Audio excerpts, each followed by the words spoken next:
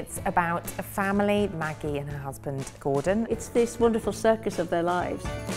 Maggie has been diagnosed with dementia. And what you learn from this piece is that it operates on many levels. The jokes and the laughs that the characters have, it brings fun with it. I love working with Francis Poet's script. It's such good writing. And it's touching and it's moving and it's funny. The songs, we've heard them, they've been part of our zeitgeist. They hit at certain moments. And they're so nostalgic as well. It's a well-written tale, well told.